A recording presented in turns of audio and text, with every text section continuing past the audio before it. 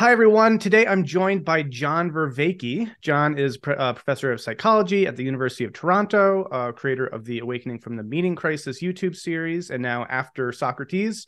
Really, no need for introduction in this case for most of the people watching this, but really appreciate you having taking the time to come on this podcast, John. I'd love to explore some things around Neoplatonism and cognitive science and whatnot. But yeah, before we dive into that, thanks so much for being on the podcast. Appreciate it. Oh, it's great being here, Brendan. I've really enjoyed the stuff we did in the past, you and I and Layman, and I just want to keep I want to keep helping lift you into the limelight. You're doing good work, and I Thank think you. some of the themes are really important to trying to help people respond to what's happening today in a more adaptive and fulfilling manner. So, yeah, just a great pleasure. Cool. Thank you so much. I really appreciate that too. And yes, our conversation about artfully scaling to religion is not a religion was really enjoyable. And gosh, there's so much we could get into. But what I want to zoom in, we've got some limited time today, so I'd love to just zoom in on this, which is you gave this incredible presentation at Ralston College called Levels of Intelligibility, Neoplatonism and Fourier Cognitive Science.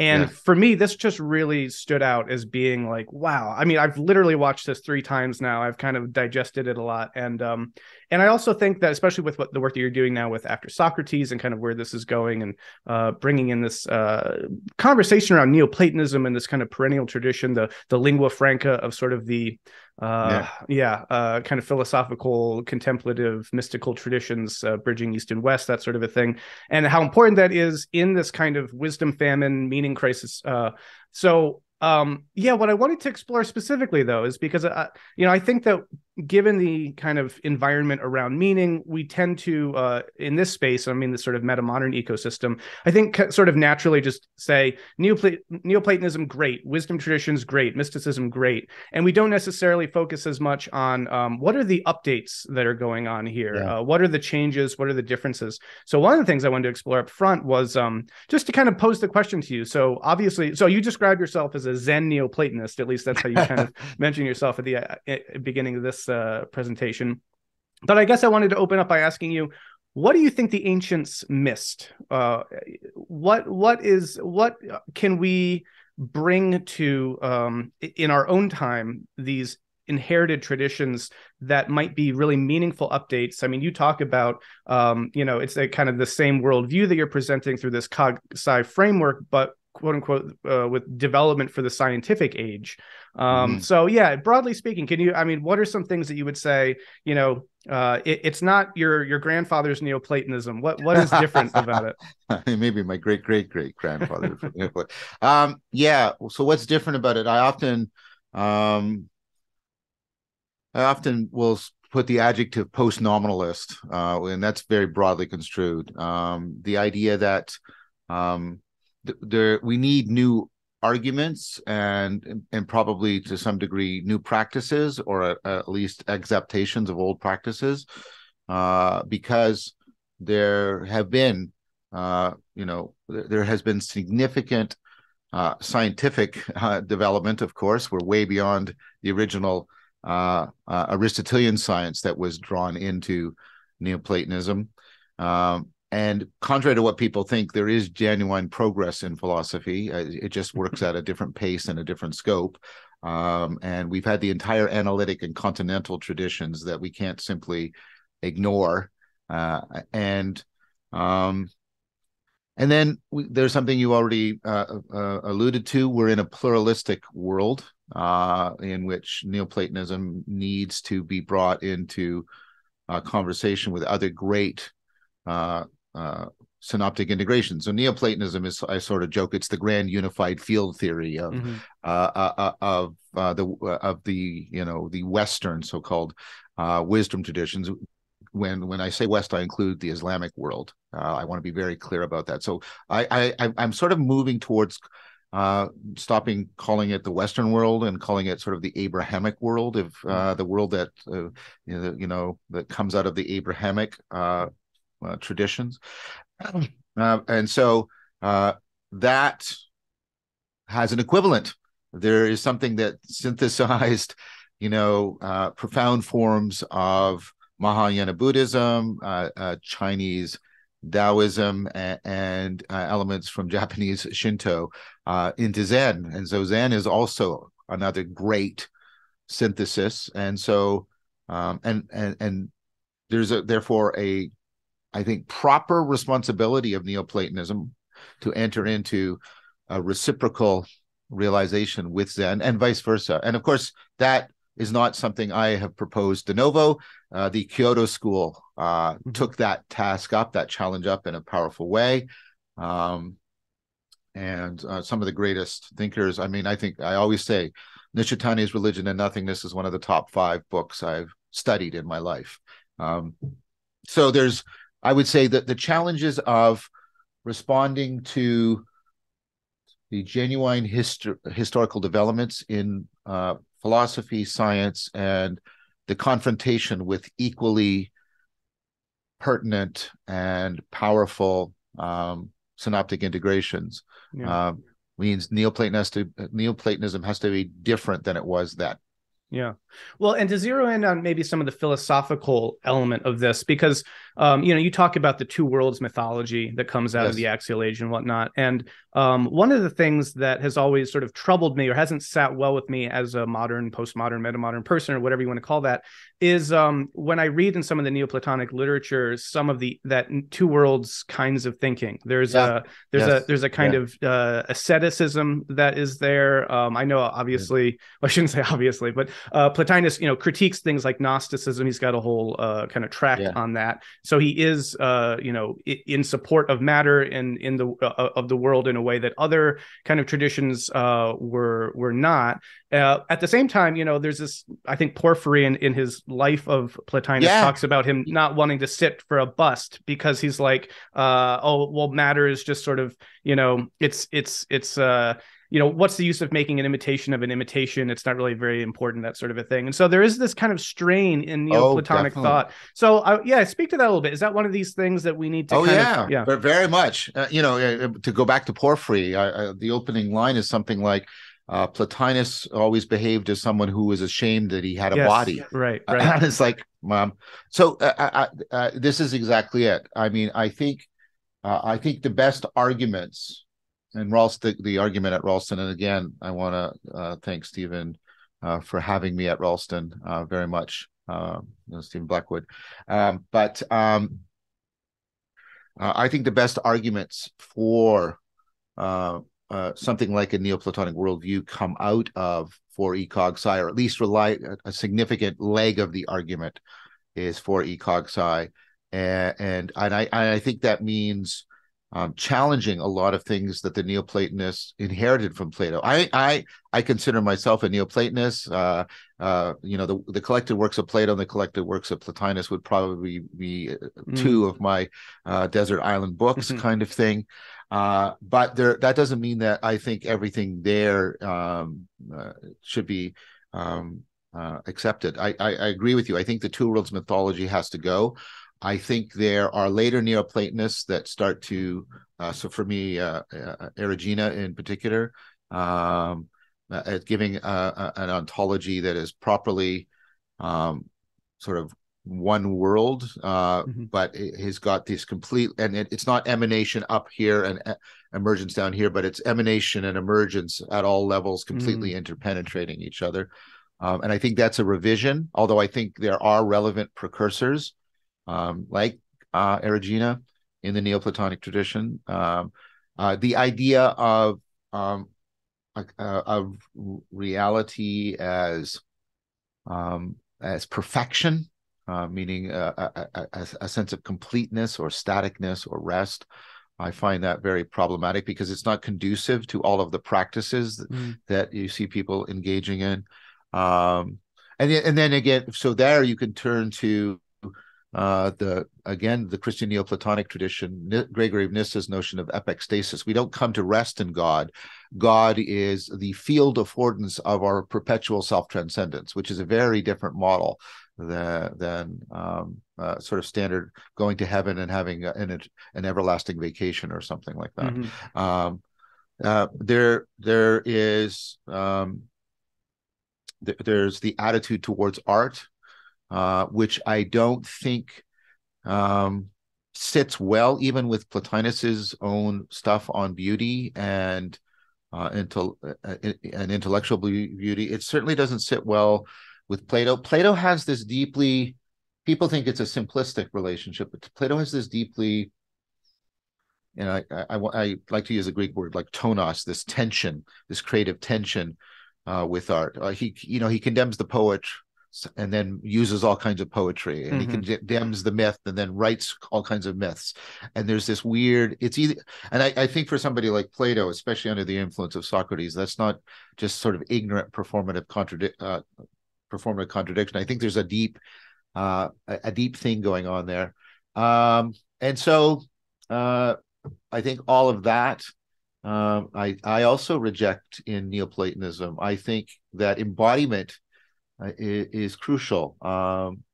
And this is, this is where Zen, especially if you recover the Taoist dimensions of Zen and the aesthetic dimensions of Zen, which are quite rich, it can counterbalance those tendencies in Neoplatonism to a significant degree. Yeah.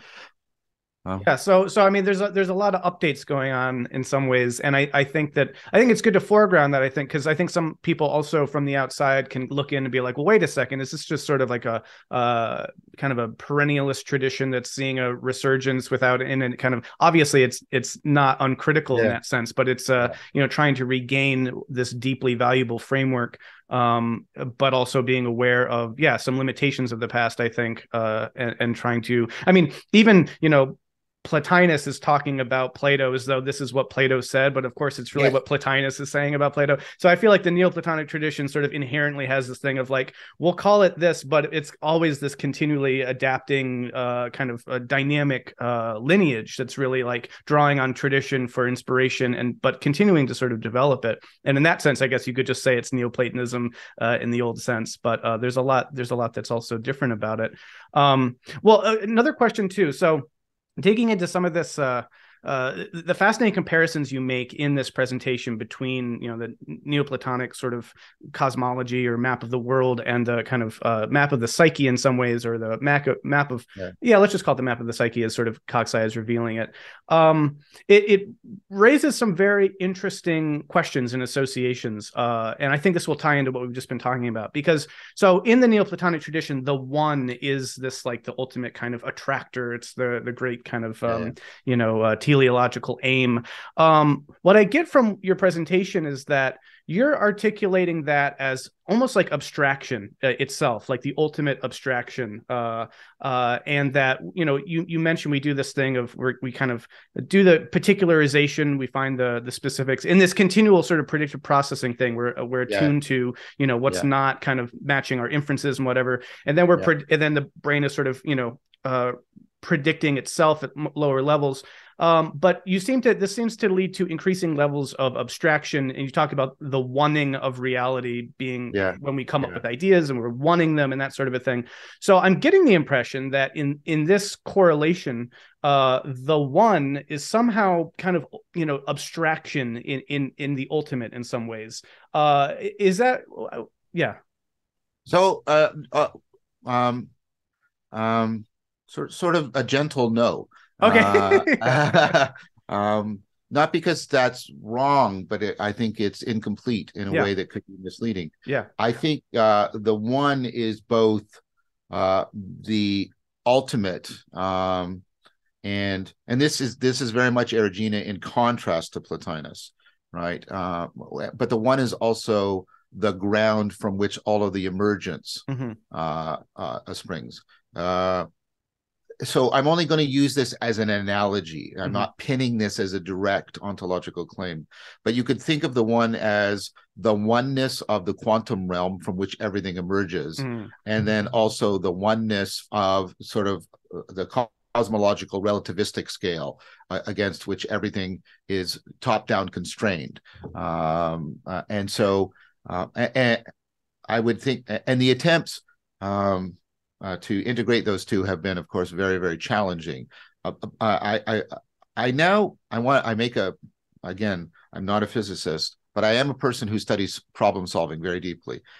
I think the fact that they've tried to solve this problem for so long and it just had repeated failures, they perhaps should take a meta stance and step back and ask, why are we continuing to fail? Instead of just doing theory after theory, step back and try and notice there must be some presuppositions shared amongst all the failed theories that we're not willing to challenge. And I think one of the presuppositions is that the ultimate explanation has to be completely bottom up. And I think that is very, very problematic. So for me, the one is simultaneously the ground from which everything emerges, and also the canopy, if I can use an opposite metaphor, under which everything is constrained.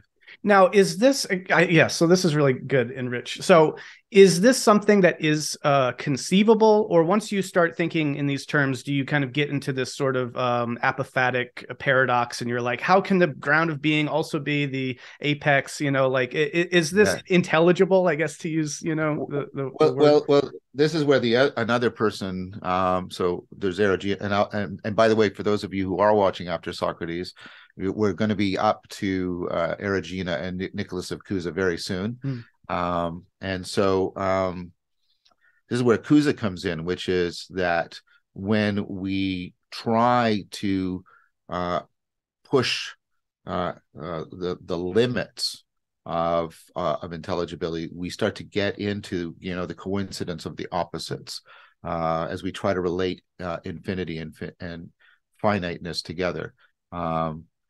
And this is where I think perhaps the Neoplatonic tradition could be of service to Zen. I hope the Zen people are as open-hearted to this as some of the individuals I talked to about. And this is that the idea that when you move to that place where you're trying to wrestle with the simultaneous ground and canopy of being and being intelligible, and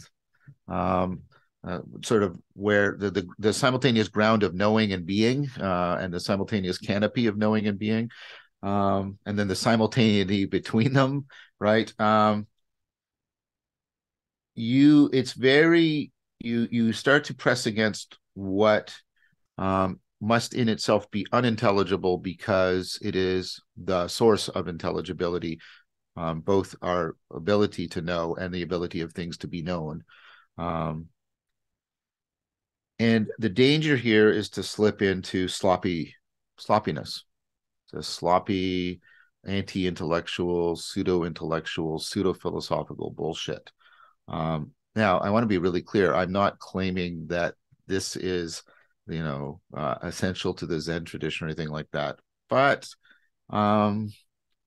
there's definitely Zen currents, I'll try to use the neutral, that tend in this way, in a way that's really detrimental to the fact, I think the undeniable fact, that science gets at reality in a really profound way that has to be integrated with Zen. And you either get a kind of anti-intellectual dismissivism, or that it's just irrelevant. It's like, no, science is a very, very, very powerful way of overcoming self-deception. I get it. Zen is a very, very powerful way of overcoming self-deception, but they need to be brought into proper relationship. And so what Neoplatonism says is, right, you never just leap into the unintelligible, the no-thingness. You always do this tremendous philosophical work, both theoretical and spiritual, and only from there, and always in dialogue from there, do you enter into relationship, unification, henosis, whatever you want to call it, with the one. This is a very different thing. And this is to pick up on the Platonic idea that you not only ascend out of the cave to see the sun, you have to be able to return back to the depths of the cave in a proper manner. And D.C. Schindler just makes an astonishingly powerful argument for this in Plato's Critique of Impure Reason. If the absolute does not properly include the relative, it is not the absolute.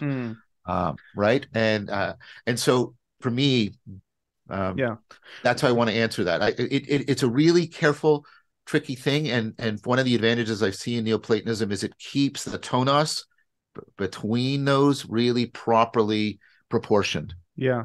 You mentioned the overemphasis of the ascent as being one of the problematic aspects of sort of the tradition of Neoplatonism, and that's one of the things that I grapple with about all this is what does it mean to integrate both the ascent and the descent, and then it seems like these converge ultimately to this recognition that they converge towards the same thing, Yes. in the sense that as the ground of being and the canopy kind of become one. I want to, let's see, there's so many ways to kind of unpack that a little bit. One of my questions about all this too is, it does have to do with sort of orientation at a kind of pragmatic level in praxis, how one lives and what one orients oneself towards, because it raises the question of like, again, these are metaphorical mappings, right? But it's sort of like, what direction should we be, again, orienting to? Should it be primarily to think about moving in the direction of, trying to find the greater unity in things? Or should it be more towards kind of, is descent moving into the particularity of things? And somehow bringing these two things together. One way of maybe framing this would be this, I'm really interested in complexification and the idea of the role that complexity plays. And I think that you can do some very meaningful mapping of this sort of Platonic ascent through a kind of complexification ascent. And totally. Yes. And you even talk about the levels of reality and the self. And when you compare that to the work of, say, like Greg Enriquez and what he's shown about the mind, complexifying, or Bobby Azarian's work, there's a very clear way that these things can also map that way. But then there's this implication that, like, okay, so more complexity is better. More complexity will take you to the one, or something like that. So, but I also, it seems like we need to be maybe disabused of that it's more complex than that, or something, in the sense that maybe moving in that direction needs to be counterbalanced by this descending. So I don't know. Can you speak to some of that? Yeah, very much so. And this is where, like, Zen Neoplatonism, especially if it's understood as an explicit and accepted and acknowledged and appreciated opponent processing, right at the heart of a framework, rather than finding it sort of showing up implicitly. And of course, all the arguments I have around why the importance of opponent processing.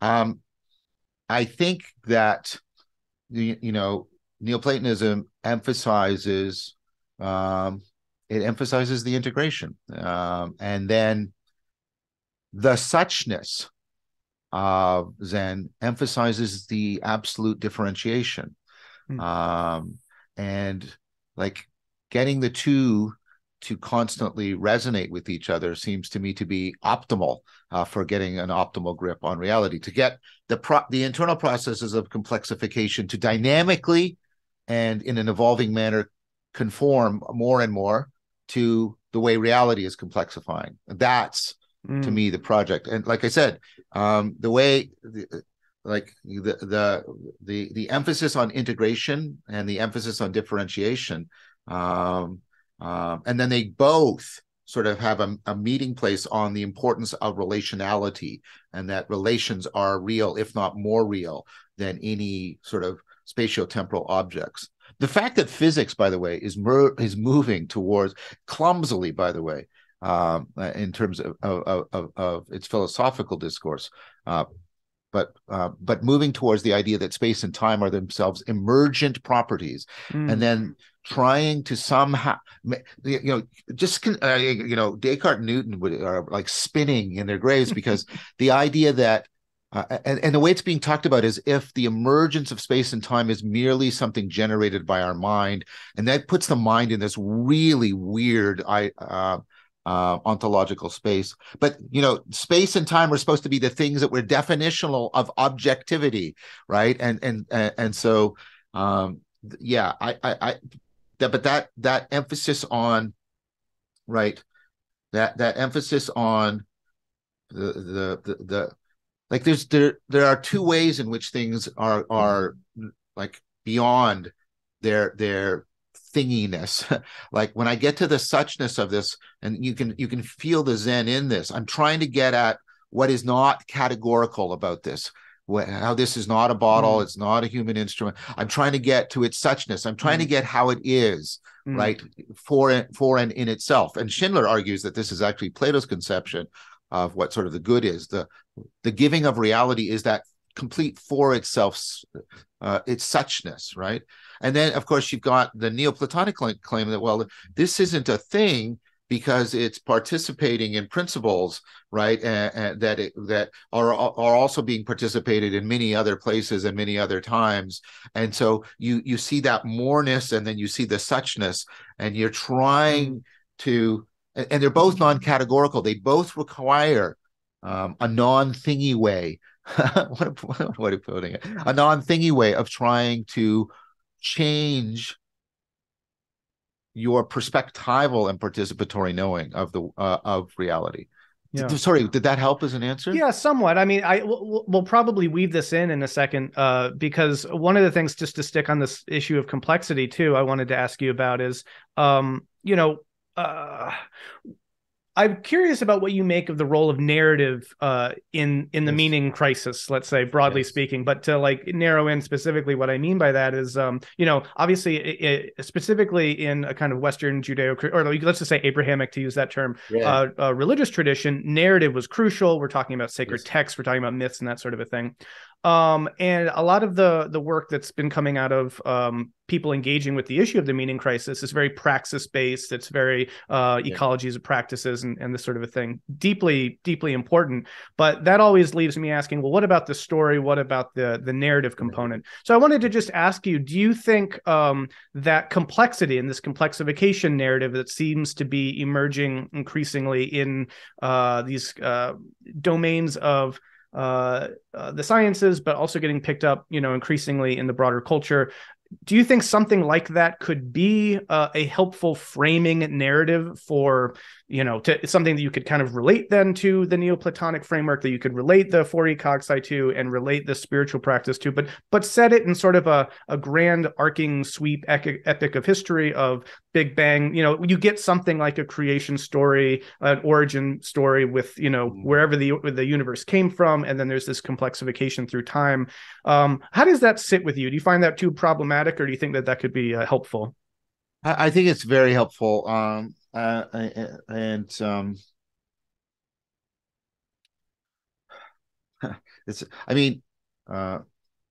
worried about being too pretentious.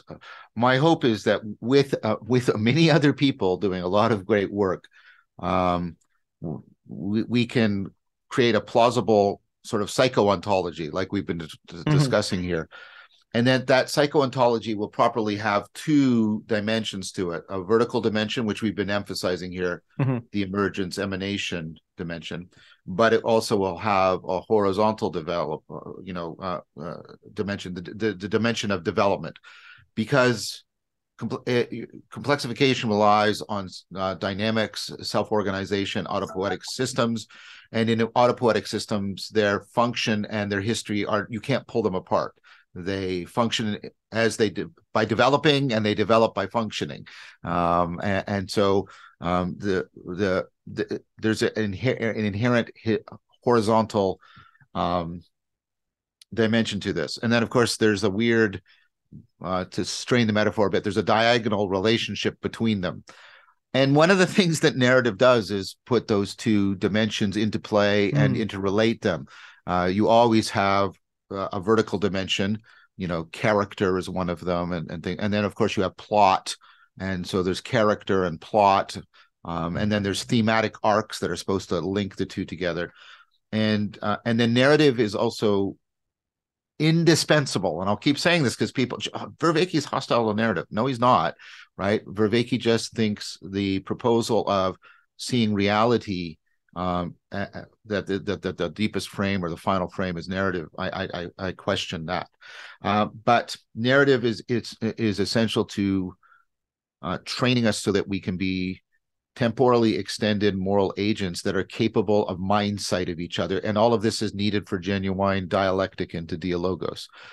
And so insofar as it's doing all of that, right? Insofar as it's giving us a vertical and a horizontal that are diagonally interpenetrating, and self-organizing, and insofar as it's teaching us how to pick up on other people's mental states, Hutto's narrative practice hypothesis. I think something like a narrative is coming out of this, but I would say it's also going to be unlike previous narrative. Mm.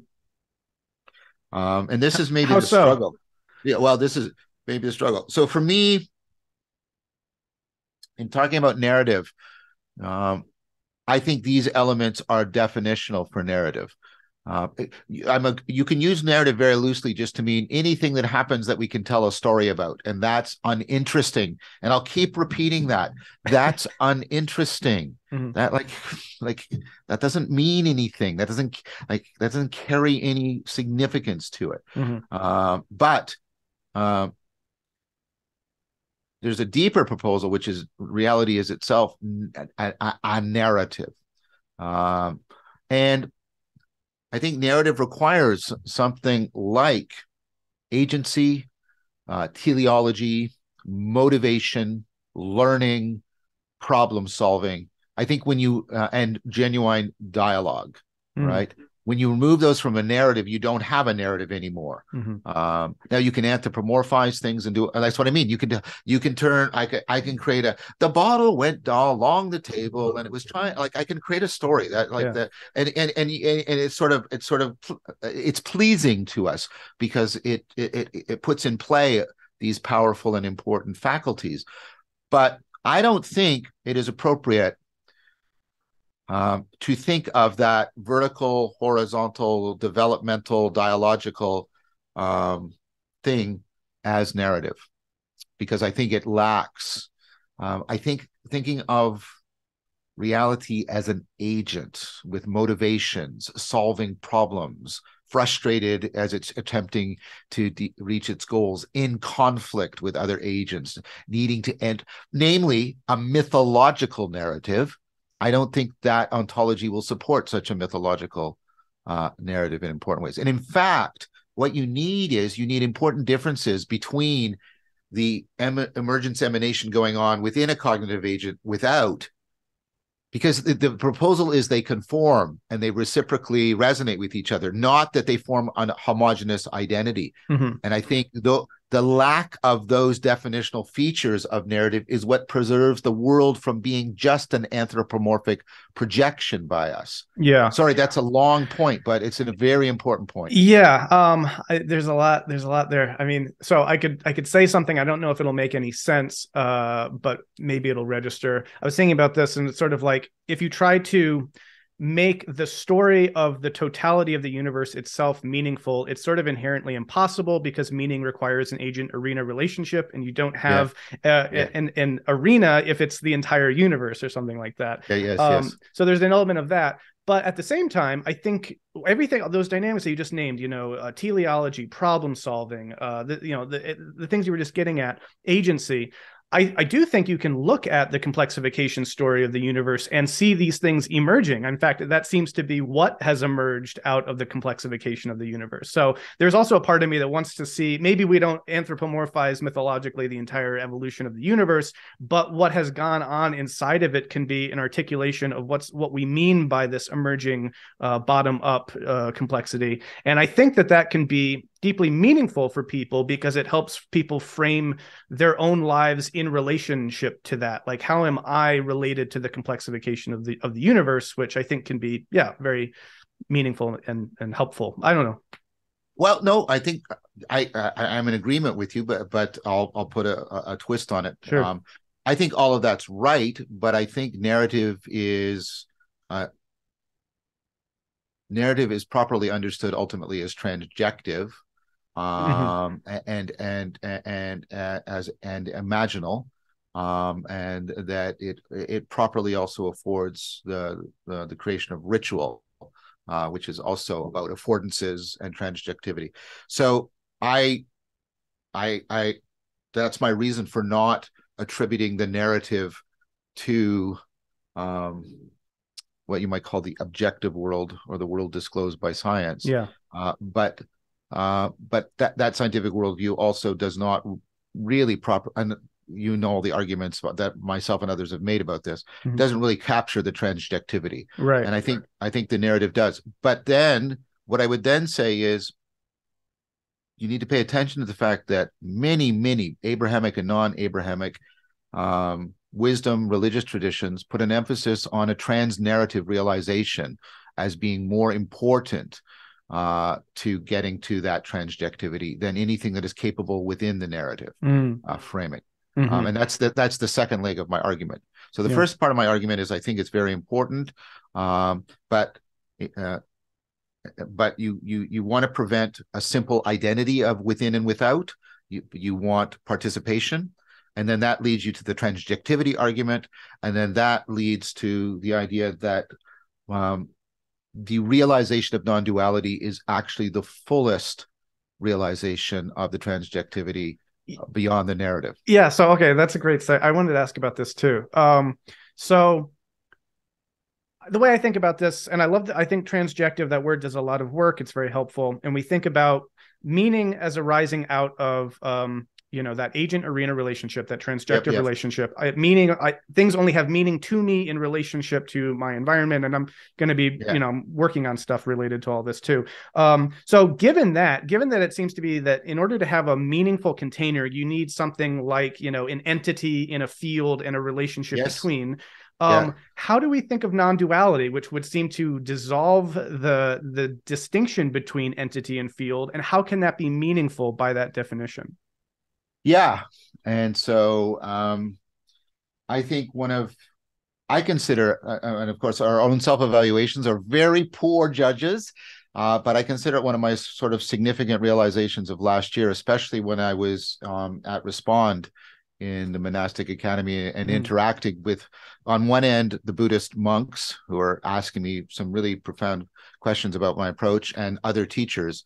And out of that, dialoguing with both groups and then setting up a dialogue with them that eventually became dialectical and even got into some dialogos for me. But was this idea. So one of the things that relevance realization is intrinsically interested in is itself, because it is a self-organizing autopoietic thing and a self-correcting thing. And it's right. And in the way in which life is inherently interested in itself, or it's not a living thing. Right. And so I want that to understand this and of course, moments of insight show that exact thing. Okay. So given that, you can then conceive, I think, I'm still playing with this, and so I'm happy to hear what your response. I really am. Well, I'm happy to hear your response about everything, but this in particular, too. Right? Relevance realization can come to the realization that it is itself irrelevant. You can come to a place where you get the most completely systemic, not an insight into this problem or even to this family of problems, but the insight into a problematic way of being. And then you can come to realize that way of that way of comporting oneself to reality and creating a network by which reality has to be disclosed to you can itself be irrelevant. And then the question is, when might it be irrelevant? And then here's a convergence from many different traditions. When you're trying to relate to being or the ground of being and not to any individual beings, the thing you most importantly must not do, and we were just doing it a minute ago, is think of being as a kind of being. And you have to move into this non-being, non-thingy way, and you have to enter into a relationship. And the only way you can enter into right relationship and resonance with that is to drop all of the relevance realization machinery that is trying to deal with that. Now, see, this is very interesting, because so I like that a lot, but then it raises some really profound questions. It gets exactly at sort of this, what direction should we orient ourselves to? Because one of the difficulty, internal struggles I've always had with sort of a more classical Buddhist approach to, let's say, mysticism, is this, as I interpret it, as being this need to basically, again, reject the world, its illusion, its and so basically, I'll put it this way: in a Buddhist framing, in a classical Buddhist framing, it seems like the way that you give up the relevance realization machinery is to stop caring about your own agent arena relationship, to basically give up and be like, nothing essentially matters. So it becomes a form of nihilism. And this is a classic critique, right? So nihilism, in short, could be a way you could experience this, but I am very personally antithetical to that. I want to be like, no. Then we're getting at, we're regressing, we're moving back through the complexity, we're giving up on the world. Whereas I want to, in a kind of Nietzschean fashion, affirm the world and say, yes, experience, yes, relevance realization, right? But I don't know how this works at the other end, because I can see how nihilism could get you there, but I don't see what the total affirmational what is the zenith of relevance realization look like in such a way that the whole machinery disappears. Does that make sense as a question? Yeah, it does. It's excellent. And this is, again, where the Zen Neoplatonic tonos is very powerful. And you get it in, I think, Nishitani's interpretation of how Zen can respond to Nietzschean doubt.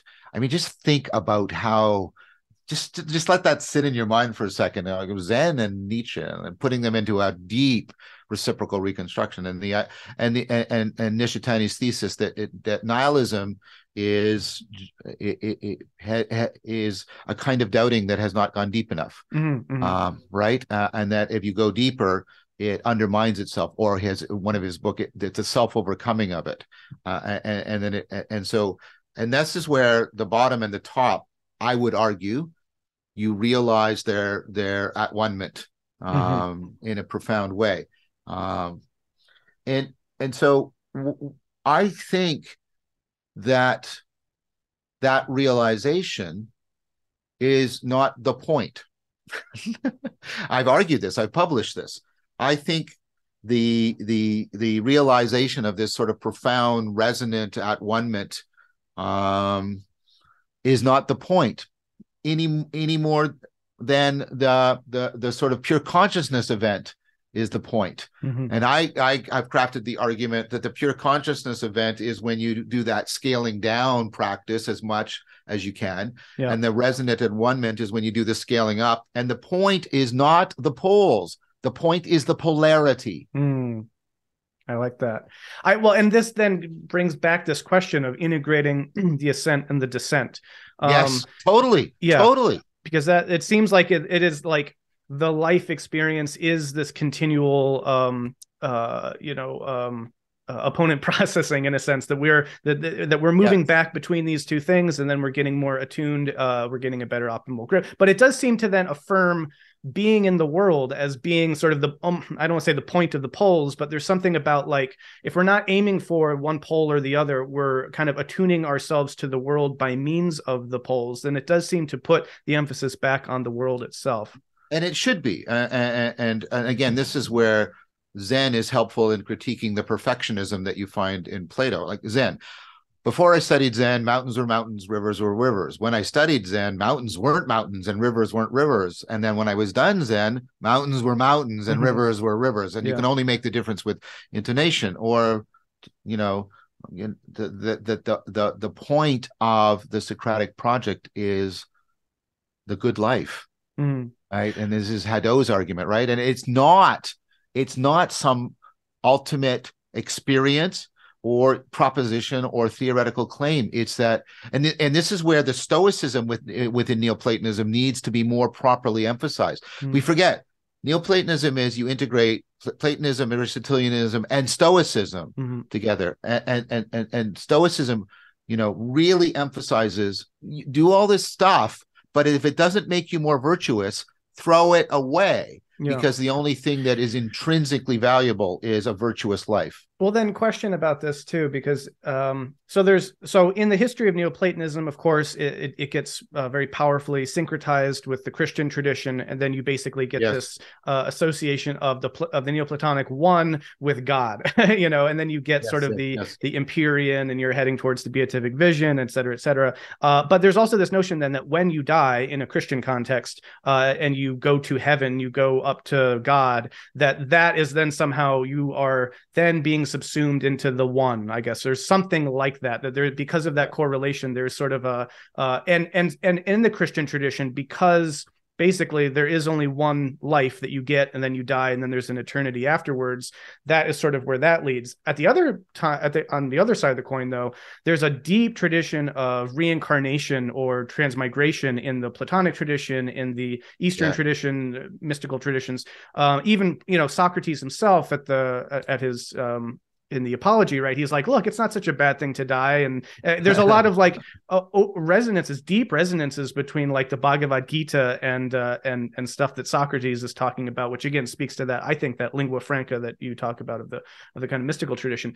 That all being said, these are sort of metaphysical beyond this. They're two worlds ontologies. It really is, are. But yeah. So then the question is, what do we do with those? Do we is there any, can we find value in thinking about life after death, either transmigration? Can we value life by seeing a kind of, not maybe in a Nietzschean recurrence, eternal recurrence of the same, but rather than trying to escape samsara, maybe samsara and the eternal cycle is what it's all about, because that's where the process is of affirming life and moving through this. So I don't know. Can you say a little bit about the one God, death, afterlife, go? Sure. Right. Yeah, no problem. Yeah, right. You have 2 minutes.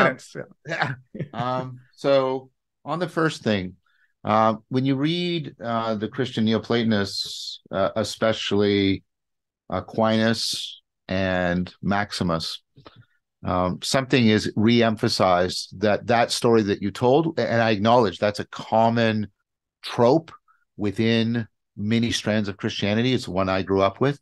But you get the emphasis is like, no, that is not what is being promised to you. And of course, Origen got into trouble because he tried to bring the Platonic reincarnation and this model together. And it's like, no, what's actually promised to you is the resurrection of the body. And just sit with that for a minute. And the resurrection of the body is some kind of development, completion. I don't want to use that word, but also just say development of the incarnation. Which is just a way in which that eminence emergence thing comes into, the suchness of a particular human life. And all of this is, talking about any of this, of course, is incredibly controversial within the Christian domain, and I'm probably offending many people. So I'm asking for some charity here, just to try and say this notion of the resurrection of the body isn't just some simple. I think it's fair to say, wherever you're coming at this from, it is a profound ontological thing. It is not just your personal survival. It's saying that embodiment is central. In fact, Aquinas, I can't remember, one place sort of criticizes Augustine of saying, why do we need bodies in your view? We're sort of dragging these bodies around, and we should just be right. And it's like, no, the resurrection of the body. Now, many Christians take that to be sort of a historical literal event that you could sort of film on a video camera or something like that. I don't, for various reasons that we won't go into here. But what I can say is even people who probably did hold that, like Maximus and Aquinas, don't emphasize that. They emphasize, right, that resurrection of the body is in some important sense already starting here now. And so I think there is, even within the Christian Neoplatonic tradition, strong argument to pull us away from a two worlds mythology, and how that also gets us into sort of a ghost going to a permanent recreation park. And I'm being a little bit contemptuous because these authors are, because they rightly point out that view of thing is so incredibly egocentric. Like it's based on the presupposition there's something about me that deserves to be in existence forever. And then I like the quote from Moby Dick by the preacher, like, what is man that he should live out the lifetime of his God? Like, that's an unreasonable proposal. So first of all, I'll stop here, but that's my response to that side of things. I haven't talked about the other side, but you want to say something, so please. Just briefly. Well, no, why don't you keep going? I'd be curious to see what you'd say to the other side of things. So the idea that samsara is nirvana, and nirvana is samsara, void is form is emptiness, emptiness is form, is considered one of the pivotal realizations of the Zen tradition. And in that sense, it ultimately tries to profoundly undermine a two worlds mythology. I think that is completely fair to say. Yeah. The people who impose a two worlds mythology on Zen haven't gone through the great doubt, haven't taken it deep enough. And this is also aligned with, if you see the Buddha on the road, kill him. Right, even empty Nargajunas, even emptiness is empty, right? And like the attempt to create two worlds mythologies out of this is constantly, explicitly undermined within the Zen tradition. Now, do I think that they've got complete answers to this issue? No, but I've pointed to two, profoundly important traditions within the Christian and the Zen framework. Right, the Christian Neoplatonic framework and the Zen framework, that both speak to undermining in a profound way the two worlds mythology. Yeah, no, I agree with all that, but it does raise, here's a question. It's like when people say, oh man, death means that my life doesn't matter, or the fact that, or even at a bigger scale, the idea that there will be a thermodynamic heat death of the entire universe and everything, all matter will eventually disappear, means that nothing matters. And I know that in the past you've talked about saying like, well, no, that's you're misconstruing the agent arena relationship. None of that is relevant to you. It's not meaningful, therefore. And so,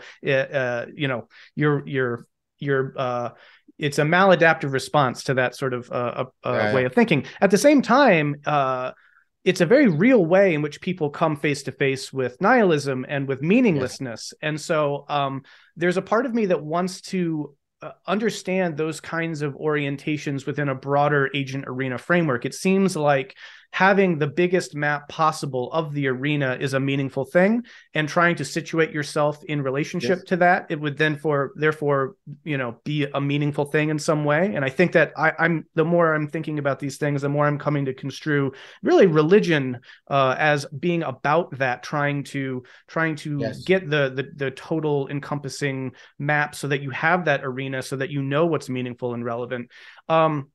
And so anyway, to tie this into what we were just talking about, I think that people have a meaningful apprehension of death and of their own dissolution. And there's a part of me that wants to see that as, not just sort of okay, we'll get over it because it's ultimately irrelevant, but somehow kind of integrate that into, something meaningful. And again, I think narrative can be part of that. But yeah, so I guess what I'm getting at is, or to try to converge this towards a question. Is there something that we therefore can or even ought to relate to that is beyond ourselves, that even while we can acknowledge the dissolution of our own ego at our death, and that's not what it's all about, we can still find a meaningful relationship to the continuance of the universe, the continuance of the arena, the continuance of others, something that does make that problem for people, ameliorate it in a helpful way. Well, that's exactly what mattering is. This is why I've been sort of posing this question to people when they ask me, what do you mean by meaning in life? And I ask, what do you want to continue existing even when you don't?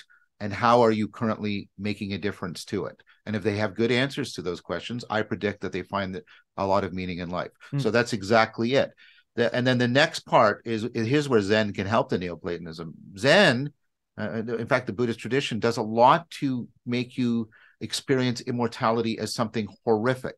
And so, for example, do you want to live forever? Well, yeah, of course. Well, all your friends are going to die, all your family. Oh, they have to live forever too. At what age? At what age? And what about all the people? Then they need a whole bunch of people to live forever. And they'll, oh my gosh, I need everybody to live forever. And then how is that going to work? And then I need there not to be sort of change and entropy within the earth, because all the people are so all the living things have to like and then you realize I'm trying to freeze reality, and that's absolutely horrific.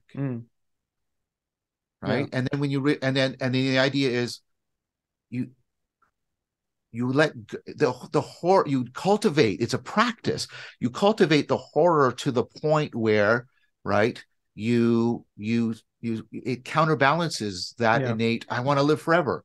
Or you do, imagine me living forever and all of my failures and vices being given unlimited time to develop and grow. And you go, oh, that's horrific. Right.